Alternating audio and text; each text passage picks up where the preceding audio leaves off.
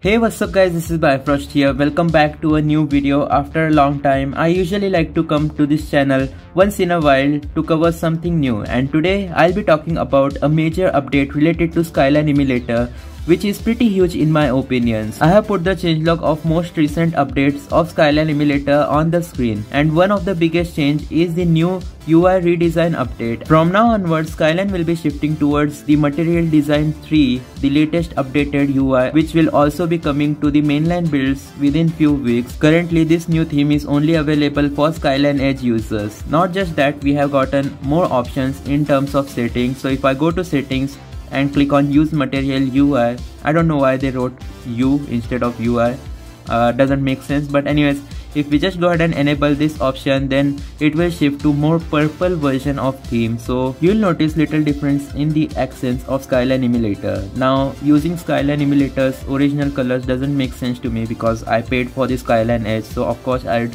prefer the golden theme if you guys know what I mean. But not just that, we have gotten another option which says game sorting order. Along with that, we have game display layout. So three options are present. Personally, list looks way cleaner. All the text is organized and it just looks better. Let me change the theme again to original Skyline Edge, and now it looks even better with the gold accents. I really like it. But let's go back to settings. Let's check out the different display layout, which is grid compact.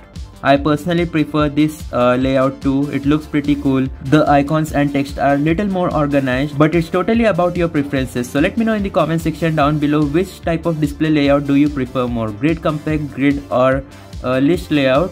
I preferably would choose list because it looks more organized.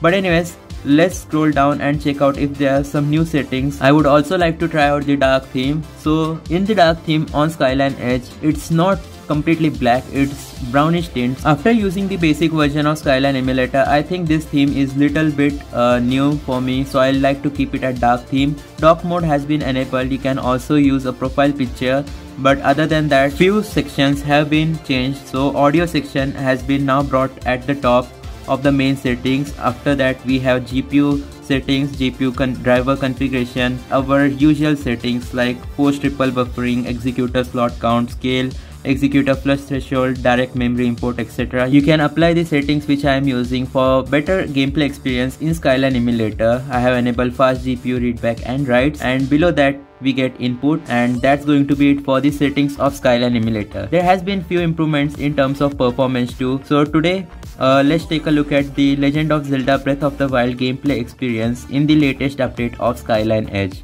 So let me click on it, and there has been another change which I personally did not like. The color of on-screen controls has been changed from grey, transparent grey, to white, which I don't understand. It doesn't look that good. I do believe that in settings, in on-screen control settings, we can actually change the opacity as well as color of these controls. It's a hassle, so I would rather prefer the original controls more. But here we go, the loading of Legend of Zelda. I won't be cutting this part because some people say Skyline Emulator 4 stops a lot while loading games. So let's see if it actually crashes, and I think we survived. Here we go, our game has successfully started.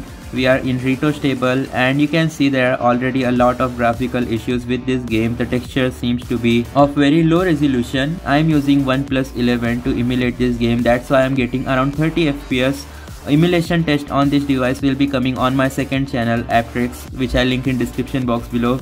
I have already tested out AAA Nintendo Switch games on my OnePlus 11 Android device, which has Snapdragon 8 Gen 2. Because of it, we are getting some decent performance, but the emulator does have some issues, like there is a lot of freezing issue in Legend of Zelda Breath of the Wild. So I think that's going to be it for today's video. Thanks for watching. Make sure to leave a like and subscribe if you want to stay up to date with latest updates of Skyline. See you guys. Goodbye.